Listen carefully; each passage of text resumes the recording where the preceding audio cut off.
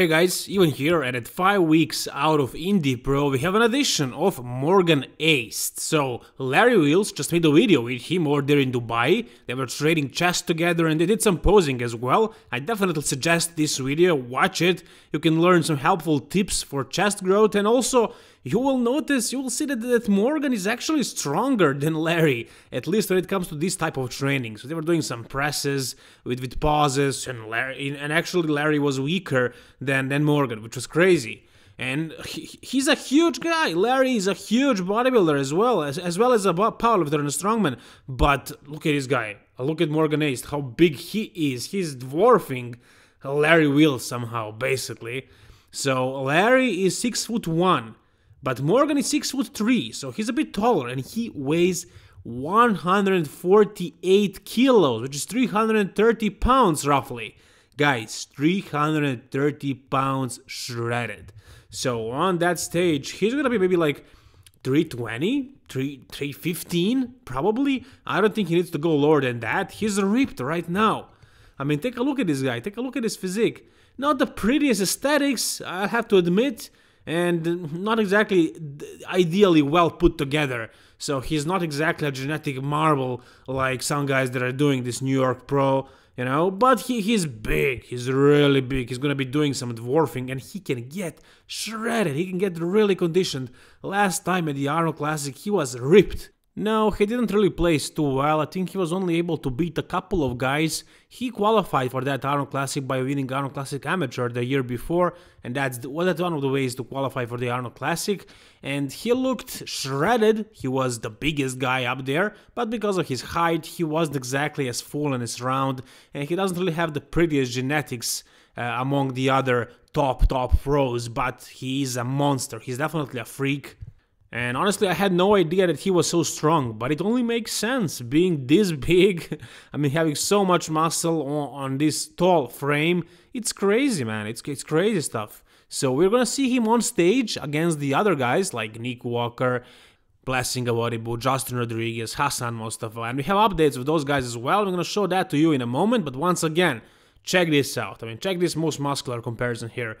If you consider the fact that Larry is a beast of a man, and this guy is managing kind of to dwarf him, really, to make him look less impressive. It's weird, it's crazy. I mean, Larry, he doesn't have the best aesthetics, the best genetics, the best shape to be on a bodybuilding stage, but when he stands next to the other guys, he can dwarf a lot of them. And he does not do that with Morgan Aste, who also really doesn't have the best shaped muscle, you know, for the stage, but still, when he stands like this big and this lean, it just makes you go, wow. And I don't know how well he's gonna look on stage, how well will he place, I don't know that, but I know that he's gonna give us a show. And I don't think he ever looked this good. I've noticed him posting some photos, but I didn't know that he was prepping for the Indie Pro and the New York Pro.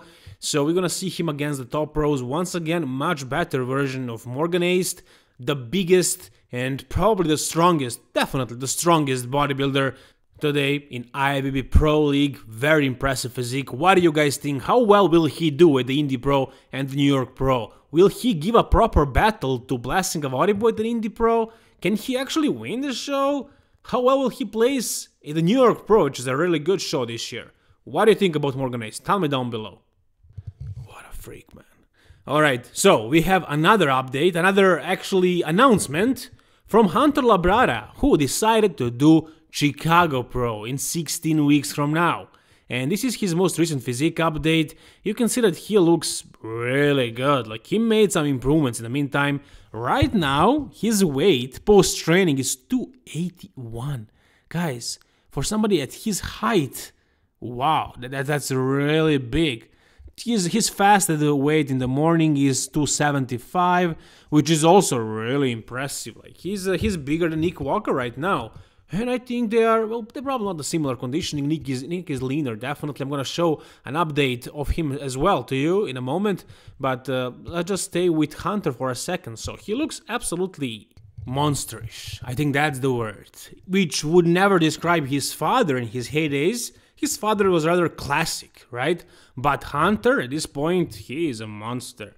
I mean, this is what bodybuilding is today. Bodybuilding back in the 80s was more about being aesthetic. Today, it's all about mass. We have classic physique, that's about classic stuff. Bodybuilding, it's about size. But you do need to keep your waistline in check, which was a problem back during the early 2000s and early 2010s. We worked on it, everybody was talking about it, and the judges stopped awarding bodybuilders with huge guts. So today it's in check, it's much better than it was before, and it's only gonna get better because bodybuilders who are big and have small waist and have their guts in check, they don't have bubble guts, they are doing much better, they are placing better. And Hunter, for example, right here, his waistline is in check, it's a great waistline, it's great midsection, great abs. I mean, not really super impressive abs that he has, not really, but he has small waist. I mean, it's not a big waist, and the abs are not looking horrible. They're looking fine. That's all we want from bodybuilding. No, we are not necessarily demanding 250, 60-pound bodybuilders on stage to have perfect abs, but Hunter is actually doing really well. I mean, his abs are really good. They're not classic physique type of good abs, good stomach, but they're good. They're really good. They're probably more than what would be the minimum standard. So he has a small waistline, he gained a lot of mass, he looks huge right now, and I can't wait to see him on stage and see what he's gonna look like once he actually diets down, when he leans out. And I'm sure he's gonna win that Chicago Pro and qualify for the next year's or this year's Mr. Olympia 2021. Alright, Nick Walker, Justin Rodriguez, Blessing Awadibu, Muhammad Shaban and the others gotta be really scared right now after they've seen this post of Hassan Mostafa. Not only the way he looks, not only the way his shoulders are round and full and his arms and the vascularity on him is just insane. Not just that, but his description as well. He says 100% total focus. And that means he's gonna be bringing probably his best game ever. At least I hope so. I mean, that's what he announces, and that's what I see on this photo. He looks really good. At 5.5 weeks out, wow. I mean, this is good. He's big, he's full, and he's shredded at this point. And I'm sure he's gonna get much leaner. And probably, hopefully, I mean, every year so far, he has been getting leaner and leaner from show to show.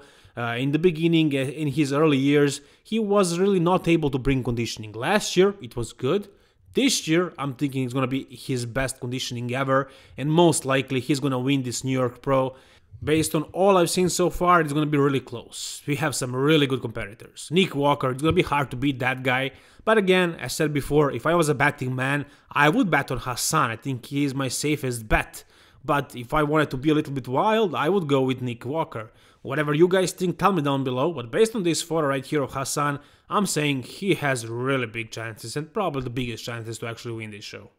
And here's why it's very close. It's gonna be close between these two guys, I'm thinking. I don't think Justin Rodriguez is gonna be top 2, I think he's gonna be 3rd, probably. Blessing is gonna be 4th. But I'm gonna make a special prediction video when I'm more certain about what I'm saying. Here, you can see what Nick Walker is looking at 5.5 weeks out, posted by his coach, Matt Jansen, and he looks great. Like, he's almost conditioned. I'm not seeing glutes to be super peeled right now. He needs to work on that a little bit more, and the lower back as well. But I mean, look at the quads, look at the stomach, look at the abs and arms, and everything from the front just looks stage ready, right? And then just from the behind, he needs to trim down a little bit more, just a little bit more from the hamstrings and glutes and the lower back. And then when he dehydrates himself, he's going to look shredded. So I have no doubts this guy is going to be spot on. And when he flexes his abs like this, it makes his V-taper look much better. I mean, before he was stretching it, and it made him look a little bit less proportionate. I mean, his abdomen, his torso looked much longer compared to his legs. His legs seemed a little bit shorter, but now when he does this crunched abs, it looks better. And also he has really well developed abs, and he needs to show that as well. I mean, that's also a muscle. More muscle you see on a frame, it makes it look that more impressive, right? His arms are really big. He's very complete, right? Back is there, legs are there.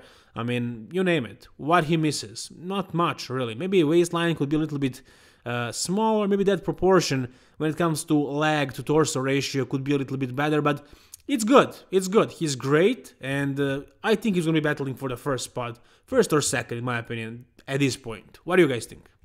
Alright, and something interesting for the end. We have The Rock showing off his legs.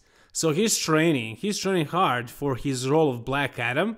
By the way, I can't wait to watch that movie. I'm a big fan of superheroes. I'm sure most of you are as well if you're following bodybuilding. Of course, Marvel has probably better movies than DC, but DC lately made a few good movies, such as this last Justice League, Zack Snyder's cut. That was a good movie. I really enjoyed it. And apparently, from what I read, I never really watched or read any comics about Black Adam, but from what I read on Google, he's supposed to be very strong, like a really strong character, something close to Superman. So that's gonna be a great movie, but that was off the topic of bodybuilding, just a little bit of a movie talk. Anyways, Rock, right now, at his age of 48, his legs improved. I mean, as far as I remember seeing his legs last time, they didn't look this impressive. He wasn't exactly known for having great legs, but right now, they are looking great.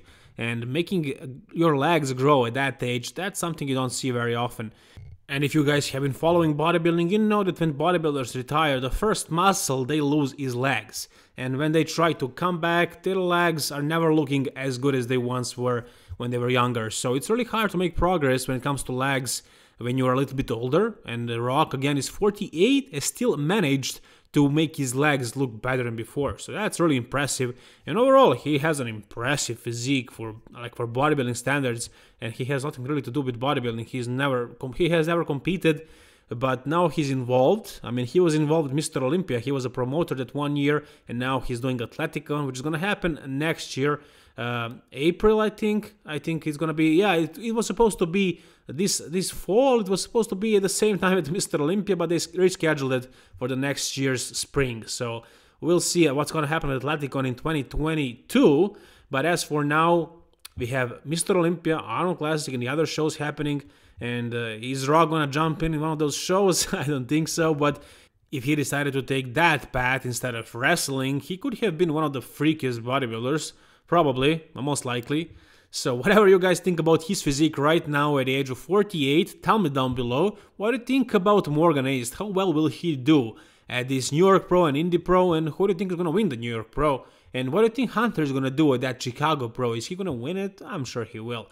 Whatever you guys think though, tell me down below in the comment section. Like this video if you enjoyed it, and please subscribe for more videos like this. All the best guys, and bye bye.